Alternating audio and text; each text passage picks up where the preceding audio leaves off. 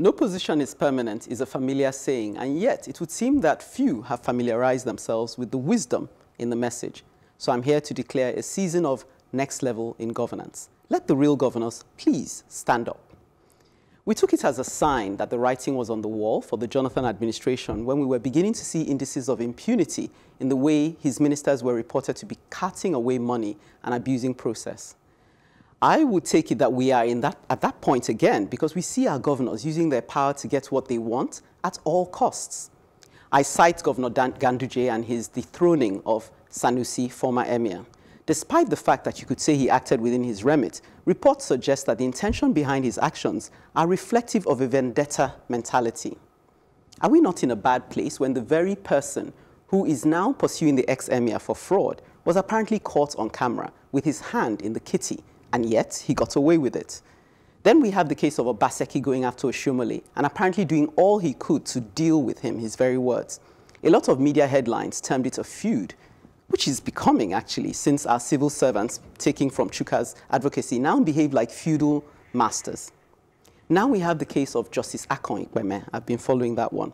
An apparent face-off with the governor of Cross River, though he may deny it, Ben Ayade, who appears to have used the House of Assembly as his lackeys in effectively denying Ekene of what is, as far as I'm concerned, a constitutional entitlement.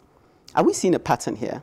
Some would even trace it back to the fact that we have a president that openly disobeyed court orders not once or twice.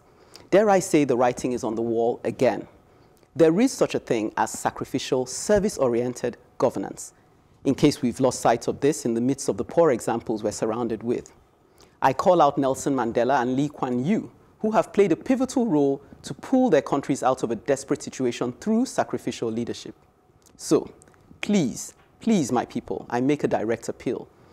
We really need to strategize towards ensuring that the people who govern us are themselves first self-governed. Looking towards 2023 may seem a long way off, but it's around the corner. We must stand for what is right, put ourselves forward as candidates for good governance, and support the right caliber of people to lead us. I say from today, let the real governors please stand up and be counted. Rather, let the real elected, let the real public servants stand up and be counted. Really. Well, they don't even know if they were elected or not because there's been so much rigging I mean, they're there now. It doesn't really matter. Well, it matters. I'm even talking about the future ones. It matters that they're there now, really. And therefore, now that they are in that position of power, and that they should use that, they should see that the interest of the public. Actually, it's you know, the late Amakigwe used to say to me when we had this discussion about Nollywood, she says, America, there's something called enlightened self-interest. And she took that principle and broke it down for me in a way that this was many years ago that I understood it, that sometimes the thing, that your self-interest, let it align with the public interest. So and everybody will be satisfied. So it benefits the public, and then it also benefits you. And I think what we're seeing now is more of personal interest first and foremost, and public interest. You know, not at all. But why is very that? short-sighted. I mean, the reason I really expect, I mean, I can see that because it's about just grabbing the national cake. You can't be, if you're in their position, and not that I'm saying that I would do what they're doing, but I can see why they're doing it because it's really a matter of, let me just grab what I can. To be thinking about the public, look at the millions and millions of Nigerians. But he said that it's possible to get both. Ekene, sorry. And that's why, even the examples you cited, the question would be, even those examples, how did they get to where they are? It is through this same self-serving interest. If we're talking about the collective good and interest, some of these people we are calling governors today will not even be councillors. Some of the people will say, oh, emir will not be emirs, you know, but they use these same self-serving, you know, opportunities to get there. And so the next person will use self-service opportunity to pull them out. So for how long? Like, that's where I align with your, let me use a Bayabon's language, I mean, perfect stimulacrum with your advocacy, that for how long shall we continue like recycling this thing? And so let's look at our election and electoral processes and say, irrespective of what happens, we will stand up for the right persons, and then let the right persons also put themselves forward. Put themselves forward on time, not wait 2 months, because as we speak now, the crisis in APC is because of 2023. Yes. They have not even shown us the change they promised. Not to talk of next level. We're already talking of 2023. And so those of us who are going to vote, we are seated, we are watching. And then before you know it, they push two, candidates that are incompetent to us, and we'll now begin to debate. And then the alternative will not have the time to crisscross the length and breadth of the country. So this is the time. The end of one election cycle begins another one. And so let those alternatives also begin to do those things that will put them in the mind of the people. Can come together and back somebody and say, look, we'll back you. That is why, if you remember, in the last election, all the so-called progressive could not even agree on a candidate because it's about self-service. So let's them sit down and say, look, you know what, let's drop all of these our personal interests and believe, even if I believe I'm the competent, but if amongst us we feel no, it should be a maker, let it be so. And that's the only way we can. That's enlightened self-interest. Yes, we need to we have to change how we make leadership positions appeal to people. Like we're looking at. Of course, it's going to be self-serving. When you have collected massive money, invested it in something, you want to reap. You want to reap back what you've sown. So we have to change all that. I think until we change, how much money people spend on elections and campaigns, all the remunerations all the remunerations that come with that office that makes them feel like how we raise the money. No, but Uche, we can't actually wait till all that change happens. I'm saying that in spite of it, if we put the right people in place, yes, they will know what to do. That one, if we're lucky, if we're able to. But that's the only quick fix I can. If we are lucky, that means we are waiting. It's a design problem. No, I'm just saying that the system doesn't necessarily allow for the kind of people that we want. Exactly. So for me, even if we someone has to break it and remake it. Yes. So it really has to start from the beginning. Emeka, you said something just now. Before now, the governor of Enugu would have just sat down there and said, we have told them we have done something. But you people stood up, in spite of the fact that he's your friend. You stood up and said, no, this is wrong. And now, in panic, they are doing something. And if we keep believing, the system is structured to fail, they will not change it until we push them. We have the powers. Yes, we do. They know that we have the powers. That's why they will not want us to be organized. The moment we organize, they'll be jittery. I've dealt with politicians, even at election tribunals. They will respect you as a lawyer. Oh, the law. But the moment they win that case, forget it, you are gone. So that's to tell you how fickle they are.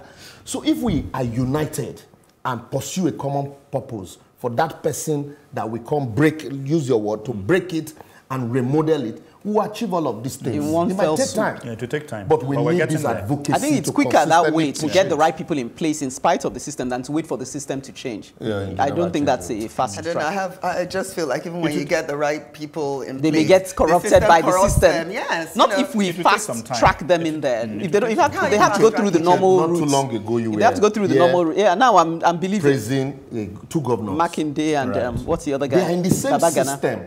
We were in Lagos here and we praised Fashola. Yes. Because he's in the same system. But he came and he said, look, things can't continue. If the people had consistently stood and maintained that, look, let's have people like Fashola.